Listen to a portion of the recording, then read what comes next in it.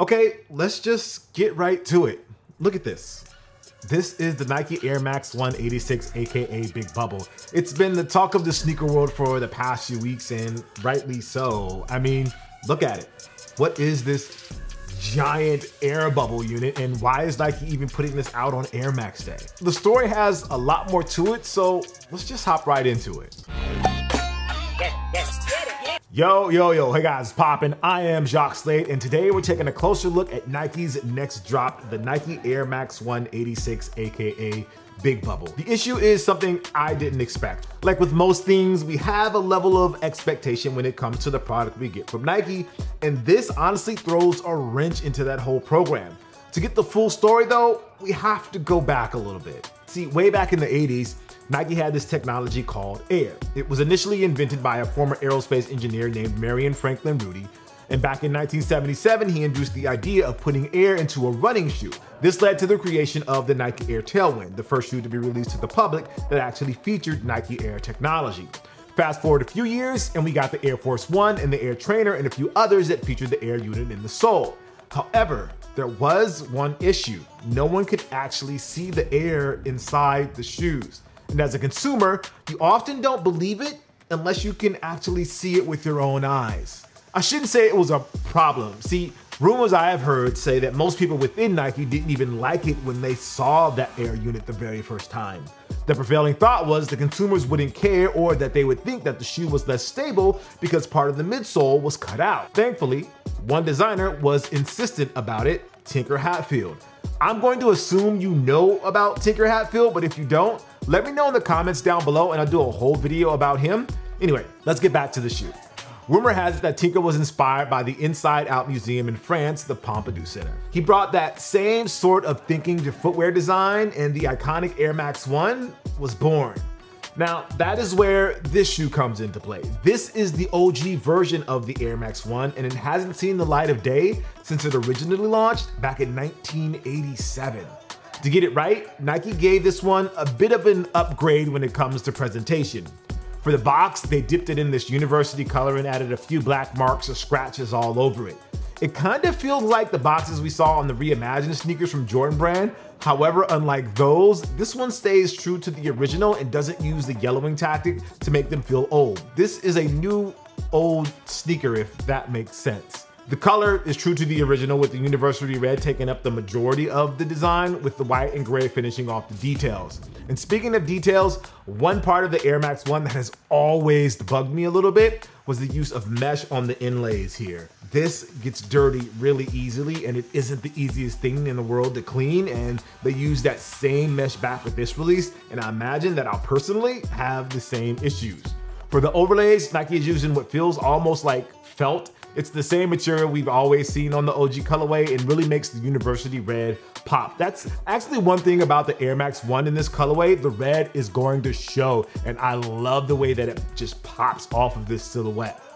But that brings us to the Air Bubble. Yeah, the centerpiece of the design, the one feature that helped separate this sneaker from all other running shoes back in 1987. And if you're going to speak to the facts, well, it was a failure. It legitimately didn't work right in certain conditions. Though it gave us consumers a look into the shoe in a way that we never had before, it also couldn't hold up under cold weather conditions. Luckily for Nike, the issue was discovered during the initial release of the shoe, and only about 400,000 pairs were sold with the defective Air unit, and the shoe was released in the spring as well, so cold weather really wasn't a part of the equation. Nike quickly redesigned the shoe and the Air unit, and the new OG version of the shoe was born before it had any cold weather problems.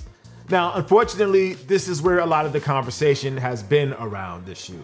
A lot of people in the culture have grown up with the smaller 3-pillar version of the Air Max 1 as the only version of the shoe that they know. So when this version started to leak, many people thought it was Nike, quote, playing with the design, when in fact, it was Nike taking it back to the OG. And for those that don't believe it, you can actually find old photos of the original design of the shoe floating around the internet that show the 4-pillar design with the larger window. Now, to me, this is the way Nike should be treating the Jordan Retros, but that's probably a discussion for another video. Let's just stick to this update. I've had this pair for about a week now, and I can tell you that these feel great. The midsole is nice and soft, and the air unit does its job and keeps things bouncy.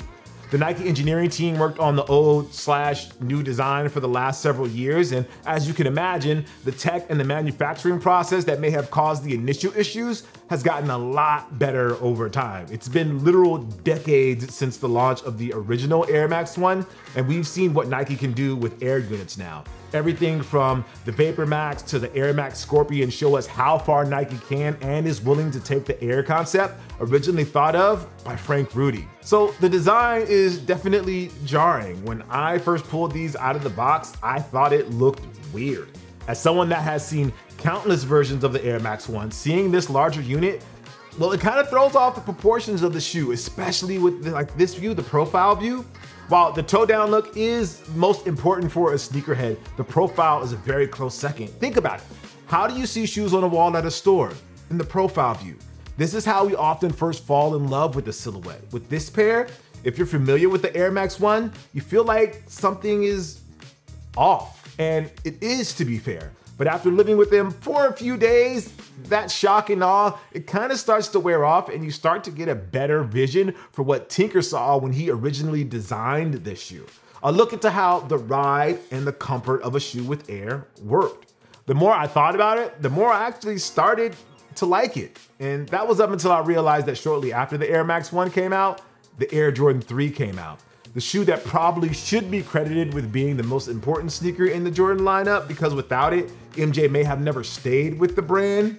If I check the back of that sneaker, you'll notice a familiar, slim, 3-slot air unit. If the original big bubble would have worked here, would that be the same bubble they would have used on the Air Jordan 3? See, now that would probably cause some controversy. Look at it this way. This is a bit of sneaker history that you're going to get to wear. They even included the size on the side, something that they don't even do anymore. A once forgotten piece of the story of Nike Air Max line that could have stayed in Tinker's notebook and in the Nike archives is now living and breathing. We get to see that story told and really the failure that comes along with it. You don't often get that type of storytelling from brands. Rarely do they say, hey, you know what? We put this out and it was bad, so we fixed it. That is essentially what Nike is doing with this Air Max. And I personally find it a nice change from the way we hear about sneakers these days. It's not just hype, it's actually rooted in history. Like even the waffle pattern here on the bottom is the same. That's story and that's history we're walking in. All right. For anyone looking to grab a pair of these, you can pick them up starting on March 26th for $150. I would honestly really love to know what you guys think about this pair now that you've seen them so often. Does the big bubble still bother you? Let me know. All right, guys, peace.